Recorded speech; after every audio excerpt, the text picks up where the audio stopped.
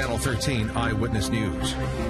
And we begin this hour with an update on breaking news we've been following all morning. The search for a suspect after 6 people were shot downtown. This happened just before 11:30 last night on Illinois between Washington and Maryland. And Meredith Juliet is there live for us this morning. But Meredith, I hate to say this, it's not the only shooting that happened.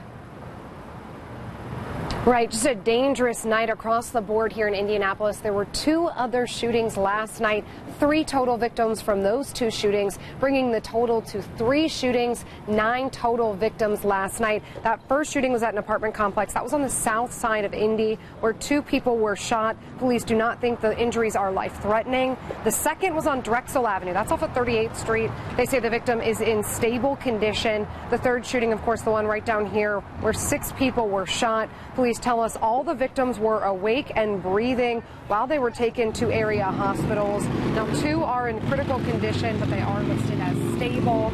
And we know the victims, all teenagers and adults, and that police are still looking for the shooter, and they have not released any information on who they think it might be. And you guys, this isn't the first incident at this intersection between Steak and Shake and the movie theater downtown. Earlier this year, 4 people were shot, all of them juveniles. In 2013, a 16-year-old was shot and killed at this intersection.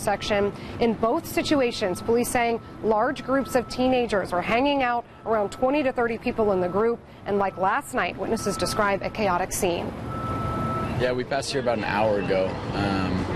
We didn't really feel like anything was off, but it definitely wasn't right either. It was a large crowd, and so it just wasn't, I don't know, we weren't comfortable, which wasn't great. So we had kind of mentioned that there are times where it feels like we don't always know how often it happens. I don't think every incident gets reported, and so we did kind of talk about how I think it happens more often than we'd like to think.